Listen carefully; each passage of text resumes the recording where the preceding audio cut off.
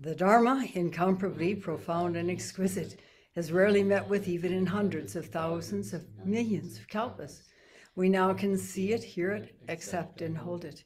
May we realize the true mind of the Tathagata.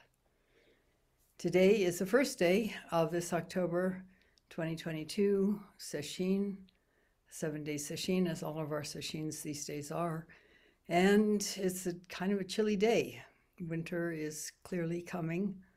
It's been raining a lot, which is quite wonderful for northern New Mexico. And we have broken some records, I believe, in terms of the amount of rainfall, which is great because we have been in an extended drought, serious drought. And it's odd that the rest of the country, at least the rest of the Southwest, appears to be in a very serious drought, with lakes drying up, rivers drying up. I just read that the Mississippi River is so low now that barges that normally transport goods up and down the river are impeded, and that is having more impact on the supply chain challenges. Lots of stuff going on these days. Periodically in history, these kinds of things happen, almost as if there's an enormous dust storm thrown up for extended periods of time, challenging people to, well, hopefully to free themselves. But not everybody has a connection for a way to do this. We are most fortunate that we ourselves are able to have this Zen practice, especially with this extended out-breath called Sosokan, that can bring us to a place of such utter freedom that even if we're in the midst of that insanity, we maintain our sanity, our grounded beingness, and are free from being negatively impacted by it. There were many Zen masters over the centuries who lived in very traumatizing periods. There is what is known as the Golden Age of Zen, where some of the greatest Chinese Zen masters, Chan masters, came forth. And it was a period of great persecution of Zen, of wars, of all kinds of unrest in China. And I'd like to share with you today something in the story of a man, kind of an iconoclast, called Ikkyu Sojun. Ikkyu was a monk, and he was known to be the love child of a very young emperor, 17-year-old emperor at the time of Japan, with one of his concubines, a 16-year-old. She seems to have been at the time there were northern and southern factions in Japan, and she came from the south, he was in the north. She was a gift to the court as a kind of tribute. Back then, marriages and relationships all over the world, and even now, I suspect as well, have taken place as a result of political efficiency. And so it was with Ikkyu's mom. But there was a lot of jealousy in the court, and so she was banned. He was born in a suburb of Kyoto. She and he were banned to a place where they sent concubines that weren't in favor anymore, in Saga, which is now pretty much almost a part of Kyoto. Things change, countries expand, cities expand, and his life was always in danger since he was the first son, apparently, of Gokomatsu, the emperor Gokomatsu. Then his life was in danger because there were factions who didn't really want him to eventually become emperor. So he was sent at the age of 5 to a monastery, a Rinzai Buddhist monastery, to be trained as a monk. If he's a monk, there's no competition. He's not going to become an emperor. He's out of the running, and so it was a safer place for him to be.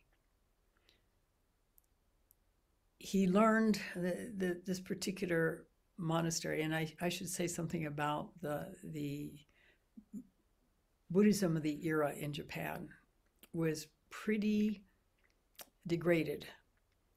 Periodically, every religion goes through periods of time where it rises out of the ashes, so to speak, and is genuine and deep. And then over time, greed and power come forth, and various religions get cloaked in fancy outfits and fancy titles and begin to lose track largely in the actual spiritual practices of that religion. And it happens with Buddhism as well. When Hakuin was a young man, the same thing was going on in Japan.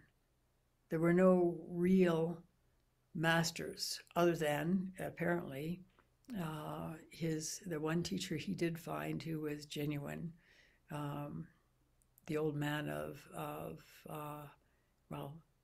Rojin is the old man of the monastery, tiny little monastery that is so tiny that it was really the size of a farmer's cottage, which a farmer's cottage was very small. It would fit, the whole thing would fit in this zendo, including the decks. And Shoju Rojin, the old man of Shoju Hermitage, was a genuine teacher. And that made a difference for Hakuin and all the way down to us.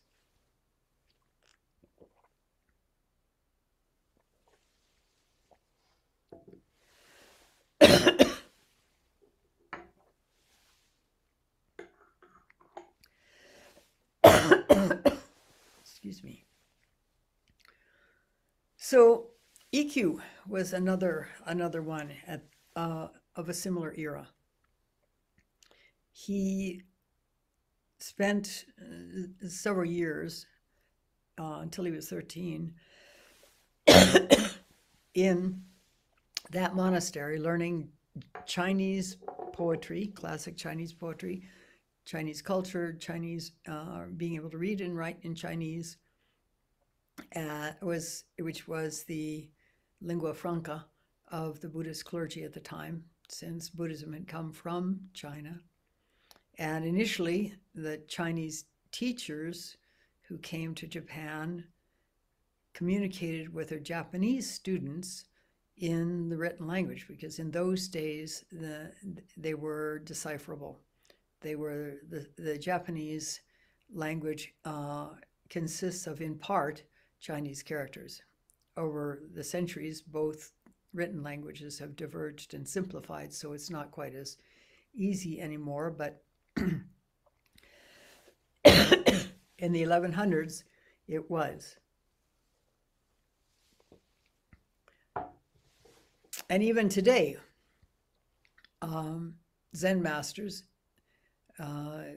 create poems in the Chinese way of doing it, and in the Chinese characters that are part of Japanese written language. So he learned how to do that, and then when he was 13, he went to another temple. He was sent as an acolyte, and ultimately to be ordained. And he only stayed there briefly, and then went to another temple and stayed until he was 16. But he was so disheartened and disgusted by the prevalence of greed and power in the temples of the time. And this happened also with Dogen in China. If you watch the movie Zen, which is a Japanese movie, a documentary really, on Dogen's life, because since Dogen was Japanese, and it has subtitles in English, and you'll see that at a certain point he was at a Chinese temple and left because the head of the temple was simply currying favor with supporters so that he could survive. This is the flavor of Zen many times over the centuries, and it was the same in Ikkyu's time. There's another thread in at least the Japanese primary Zen masters. We don't know that much about the early lives of the Chinese ones, but the early lives of the Japanese ones, Ikkyu being sent off when he was 5. There was probably some level of sorrow in the family, both at the separation of his mom from the man that she loved, and he with her, and also being sent for his own safety to become a monk. And Dogen, who was 3 when his father died, and 8 when his mother died. Hakuin didn't have his parents dying. However, he had something else that was internal, which was an incredible fear of hell, falling into hell. So these things motivated these men who became great Zen masters. Ikkyu finally found a Zen master for whom he was a single student, and ended up with a kensho through that master. But the master died when he was 21. I think his name was Ken-o. And so he was profoundly saddened by that passing, and however, eventually found another similar master who actually taught in the same way and had supposedly only had one other student. And it's famous that Ikkyu would go and spend the night in a boat. The master's temple was on the lake, on the edge of the Lake Biwa, which is a large lake in Japan, a very famous lake. And he would borrow a fisherman's boat and go out and sit in the boat all night long and doing zazen. He ended up being passed on a koan with his first real teacher, Ken-o, and but then Ken-o died, as I said, and this second teacher, one time he was out there in the boat and he heard a crow caw, and it triggered a very deep awakening experience for him. And he was considered a Dharma successor of that man. However, he was not made the head temple successor. There was a more senior monk, that other monk, who Ikkyu disdained because he felt like he was, quote, selling Zen to support the temple, and really the implication being abandoned real teaching. So Ikkyu went off on his own. He's famous, as I said, as being quite the iconoclast. He lived freely and complained a great deal about the condition of the higher-ups in Zen temples back then, including the sub-temple of Daitokuji, where he was training briefly before he went to meet Ken-o. And he's famous for going into the brothels and for drinking and for otherwise living a life that was not exactly the example of a Buddhist monk. But he also was free in a very, very deep way. And he was not caught in any needs for prestige or for fitting in a role, or any other things that we human beings get caught in. He spent a great deal of time writing poetry, He had learned how to do that, and he was actually starting to do it when he was 13, and using his poetry at the time when he was in, I believe it was Kenninji, which still is a teaching temple in Kyoto. By the way, Ikkyu was born in 1394, long time ago. But he is famous for his poetry. He's also famous for, when he was in his 70s, living with a blind woman who he was in love with. He died at 87 and lived through what are known as the Onin Wars, or the Onin War. The Onin War, again, as wars are, was started through power play and extended into all sorts of sub-power plays, and ended up, it ended up only because after 10 years, everybody was so tired of fighting. But in the meantime, lots of places, including the city of Kyoto, were destroyed. There were peasant uprisings. There were all kinds of clan splits and subterfuges, and all of this over the fact that there was an emperor who had no heir at the time, and so he talked his brother, who had gone into the monkhood, who was a Buddhist monk. He talked him into leaving the monkhood in order to succeed him as emperor, and then that's where it all started. There were factions, and then suddenly, unexpectedly, there was an heir, and the pregnant mom was interested in becoming regent and having her side of the family become emperor, with her child becoming emperor. Not sure how they knew back then that this would be a little boy, but at any rate, wars start over the most amazing things. So Ikkyu lived during a time not so different from ours. And as I was reading about the Onin Wars, I was thinking of how similar our own current political situation is, with one side trying to get the power, the other side trying to get the power, all kinds of things going on in the meantime, lawsuits and all kinds of stuff like that. I don't think they had lawsuits back then in the 1400s, but perhaps they did.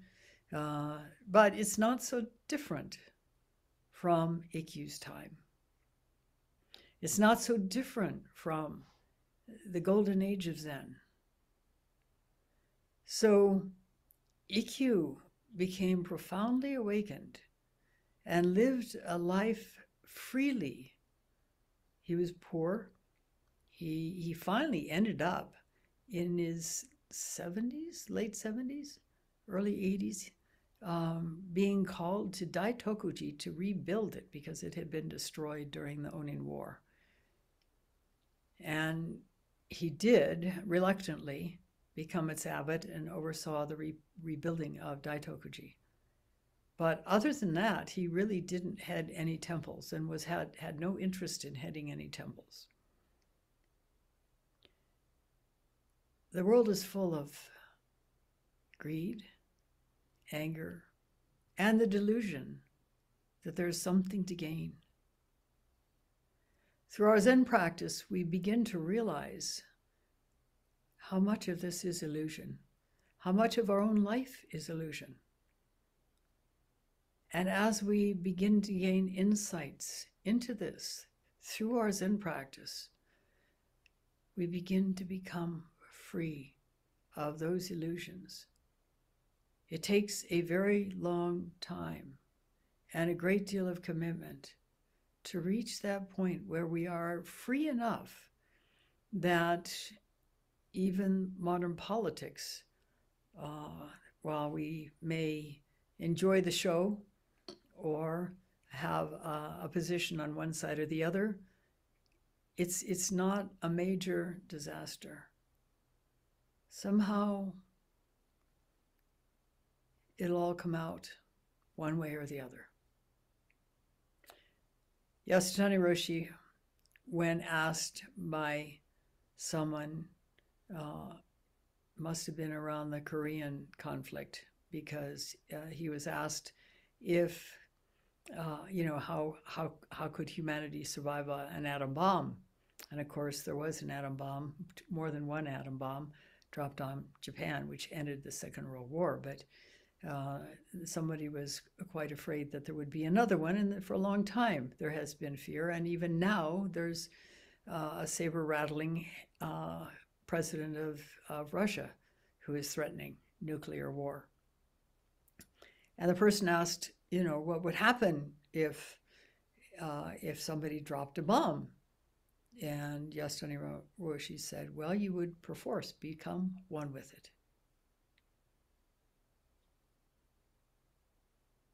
When we don't resist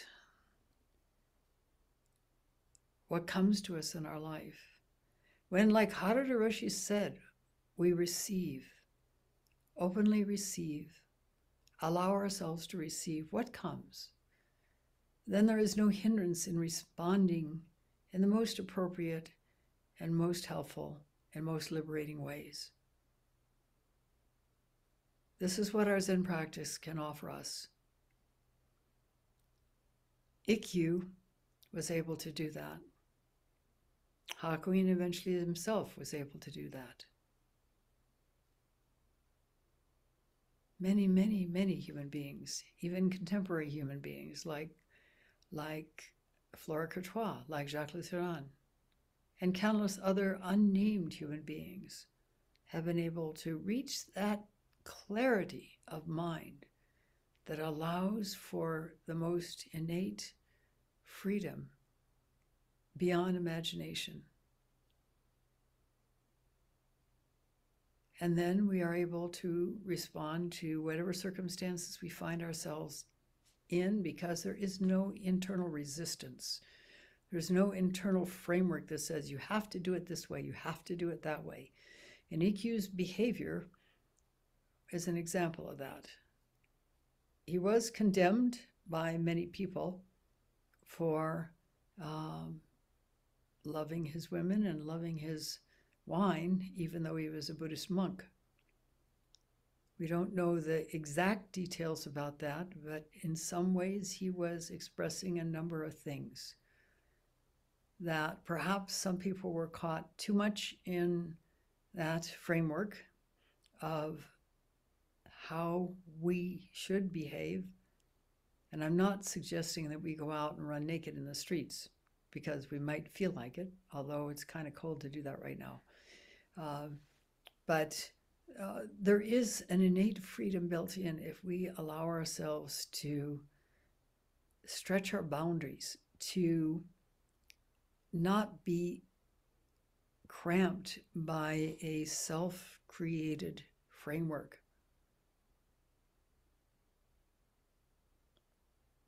It is quite amazing how we can live and be free, even in the midst of challenge. Even if we feel that the wrong party is gaining ground, and we may lose all kinds of things as a result of it that we feel are essential in life, we will still be able to live in a way that is peaceful and free,